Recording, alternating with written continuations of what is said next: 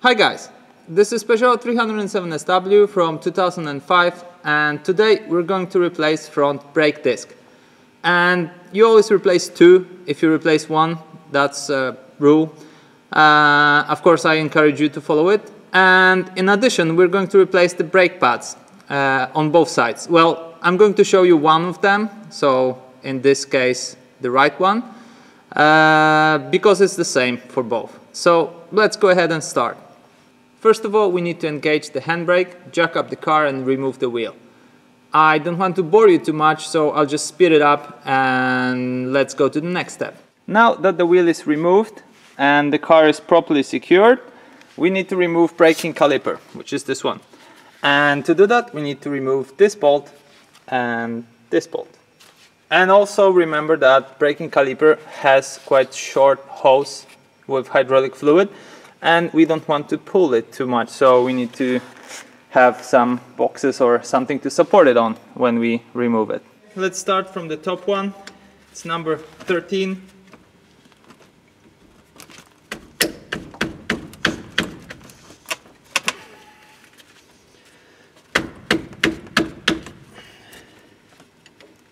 Okay, this one is loose, and then the bottom one.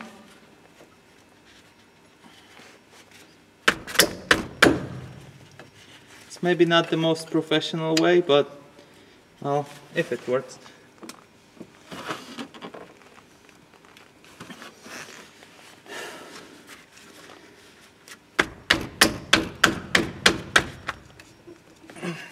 Okay. Oh. Two of them can now be removed.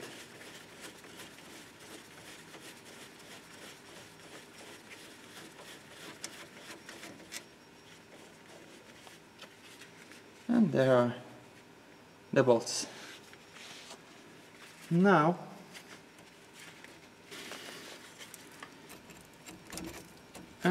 we can remove the caliper. And there it is. Okay, now we can also take away the old brake pads. One off, the second one off, and then we want to remove this .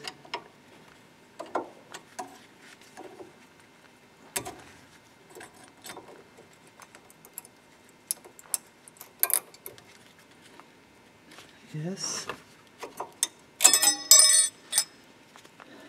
One out.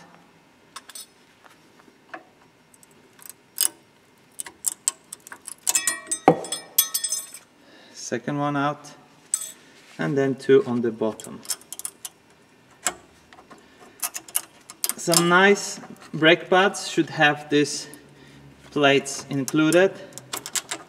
I'm not sure if mine or the one that I bought have.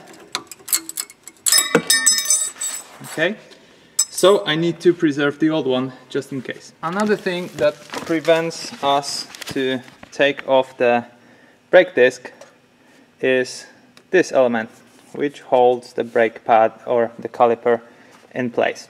So to remove it, if you look from the other side, there's one bolt here. I'm not sure if you see this. It's this one, and the second one is here.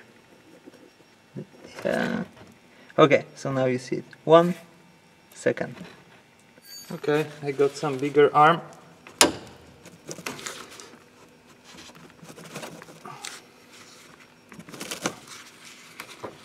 Not sure if that helped a lot. Maybe a bit. So let's come back to the first option and see whether it moved.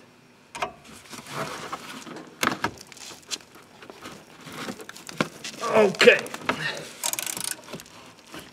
finally.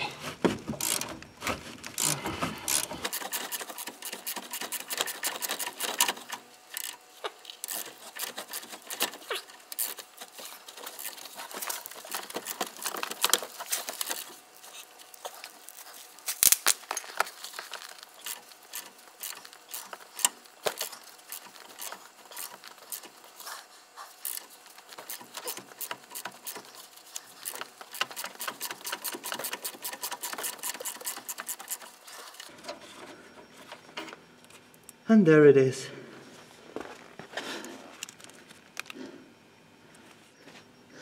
Okay, I think I found a good position.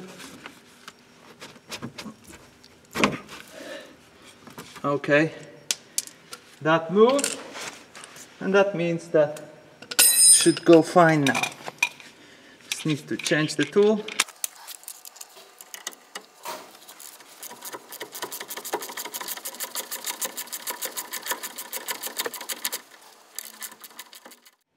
Now that we have removed this part, we have good access to remove the disc.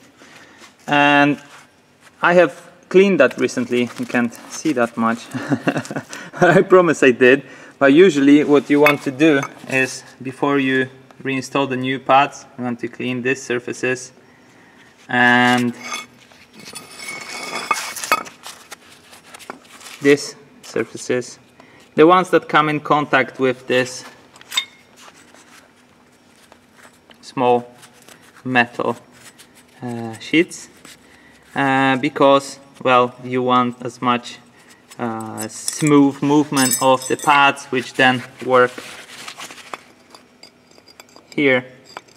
You see they slide on it, so when this is in place they slide on the on this element. So you want to also clean this, if this small metal sheets, because, well, the smoother it is, the better the movement of the brake pads. Okay, coming back to the front, to remove the brake disc, what you need to do is remove these two bolts, and they are star shaped. So I have a proper tool, and you shouldn't need much force to do that.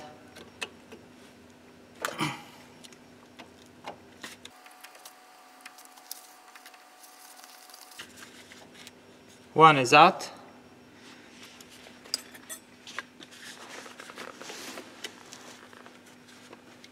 And the second one.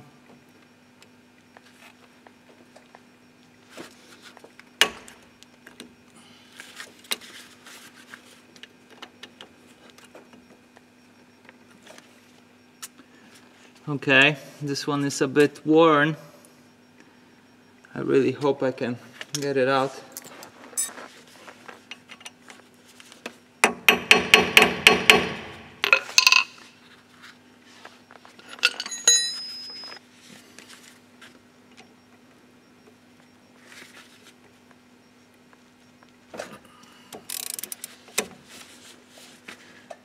Okay, it went fine, great. Now I can just use this one and remove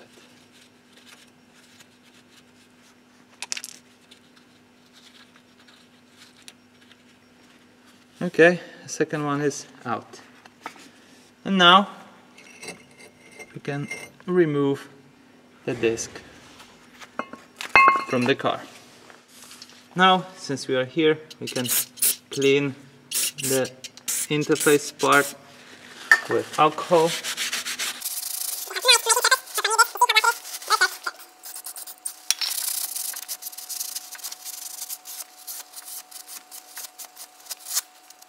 Okay, now if we compare the old braking disc now, we bypass the rusty edge, it shows that it has 24.4 millimeters, and of course that might vary a bit. 24.5, 24.4, so it's got 24.5 millimeter. And now if I look at the new one, of course, as I always say, don't look at the brand. I don't know whether this is good or bad. This is what I bought. I don't recommend it. I'm not saying it's bad. So this is the new one, and if we now measure the new one, it has 26 exactly 26 millimeters. So I checked with my car with the specification, and I should use 26 millimeters brake discs. And the rule, well, usually it's written by the manufacturer, so you should look on the website, either call them, or if you get a piece of paper with the specification on it, then you probably find it there. I didn't get anything, as you see, apart from the, oh yeah, well, I got something. Let me look there. Okay, I read it. It's just a manual on how to install the new ones and remove the old ones, the other way around, of course. They don't say anything about the thickness, but I checked and majority of them has 2 millimeters capacity. So basically if that is 26 millimeters, then you can use it as long as it goes down to 24. And as I say, this is majority of what I found online. You just make sure that the ones you use have the same requirement. So when I have 24.5, I could go still 0.5, 0.4 millimeters on these ones. But the braking pads are pretty worn out, and I decided to just replace all. So if you see, that's the old brake pad. If we have a look at the new one, there is a difference, isn't it? Yes. Okay, so now we're ready to install the new braking disc in place. What they say here also is that if the disc is supplied with something called DSP, which is disc surface protection, and in my case it is, you don't need to clean it. If it's not, then it's recommended. So I'm not cleaning it, but you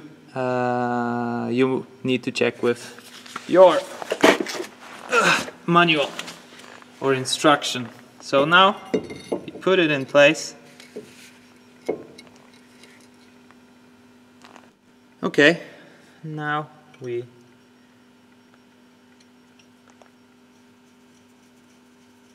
install the bolts back.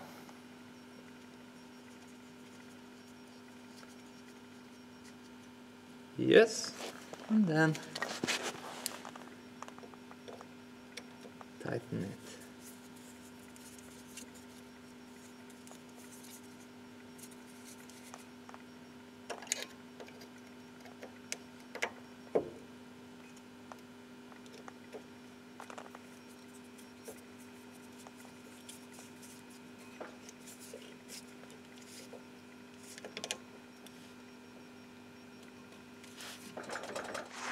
Okay, that might be boring for you because you already know what I'm going to do. It's basically the reverse of removal.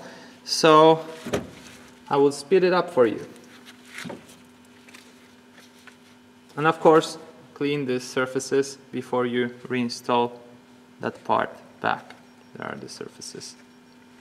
Yeah, and as I said, here.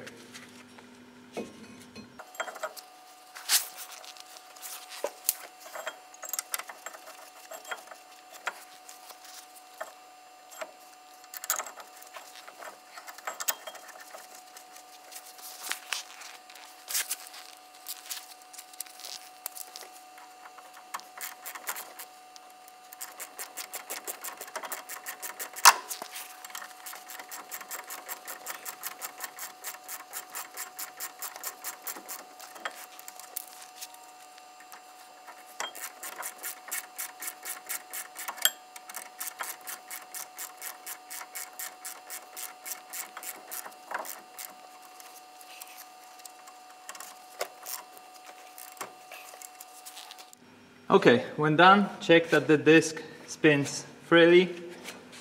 And now we need to work with the caliper. You see that the piston is extended from the basic position, so we need to push it back. You can normally do that having standard tools. It takes a bit more time, but what I'm going to do is I'm going to use a cool new tool that I bought especially for pulling this back, and we'll see how it works. Okay, so that's how the tool looks like.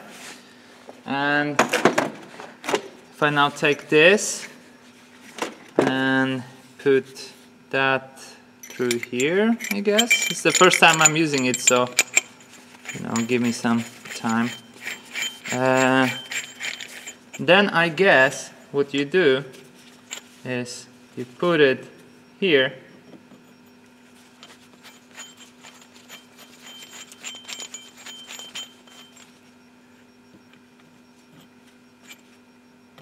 and push it.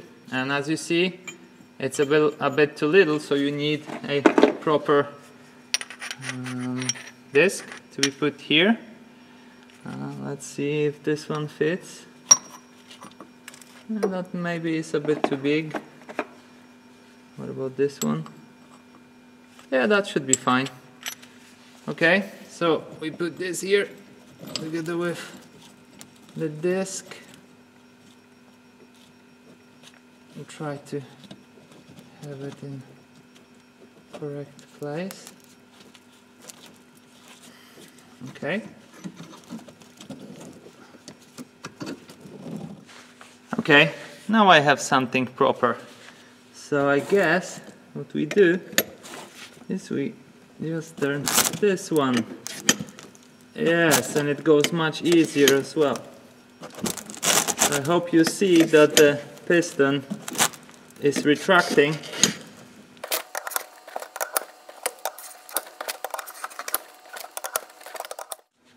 Well, that's the instruction, guys. It's many languages, so that's why it's so big. But basically what they say is that you should watch out when you install it and drive carefully and follow the guides of the manufacturer of the car. They say that you should install them like that and not like that. So the one that have the friction material on should be towards the disc, and basically read it and be according to the instruction. Do everything according to the instruction, of course. Okay, so now what we need to do is we need to install our metal sheets, interfaces for the brake pads on the surface that is clean.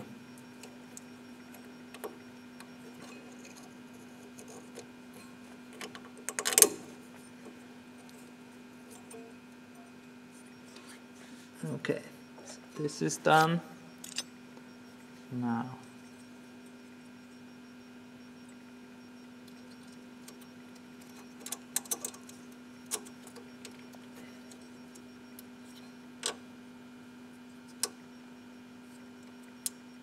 this is done. And what they say that if this is too dirty and if this doesn't provide a good sliding surface, then you need to replace that. So think about it, and perhaps when you're buying pads, buy the ones that have this element included.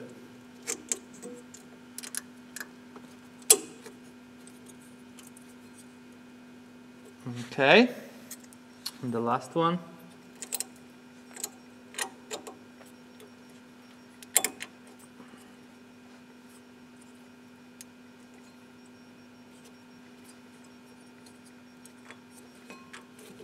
Okay, so that's done, and now we need to install the pads. So you take the two that when you made them, they have the same shape, and you put one here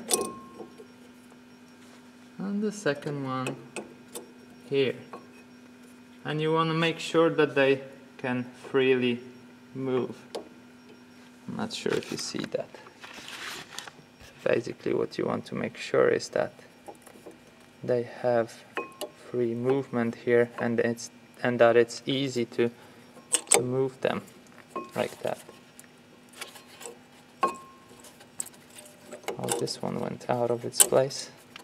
Okay. I don't have a good grip there, but they do have movement. Okay, it doesn't fit, so I need to push the piston more inside.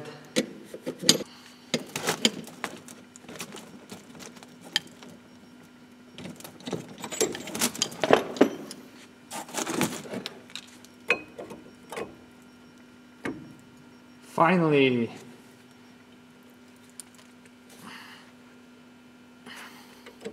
So here you also have from both sides the pins that mount this caliper to the support, and you need to push it back to make space for the caliper and play with it a bit.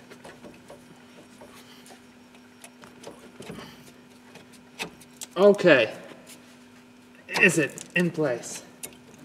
Yes. Nice. Okay, we did it. Okay, very good. Now we need to mount the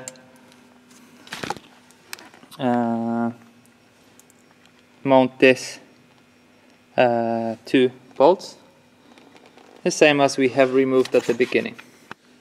Okay, now we put the small bolts there.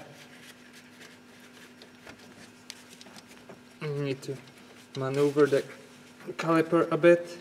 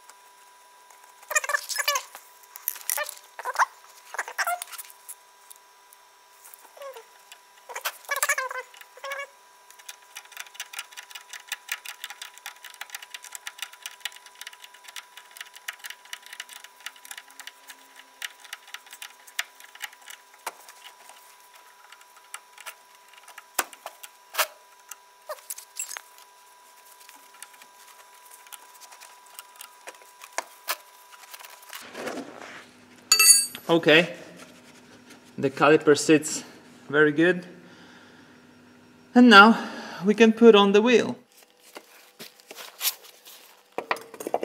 Okay guys, now that we have mounted everything back and the car is on the ground, we can start it up and press the brake pedal a few times until the travel of the brake pedal would be approximately 1/3 of overall possible travel. And that's to make sure that the piston in the brake caliper is extended to the length that the brake pads touches the brake disc, so you're safe to brake. And of course, take it easy at the beginning. First few brakes you need to watch out so you don't burn your brake pads or don't hit anything. So the first few brakes might have a bit worse braking capacity, but you just need to take it easy, and after some time it will start braking normally.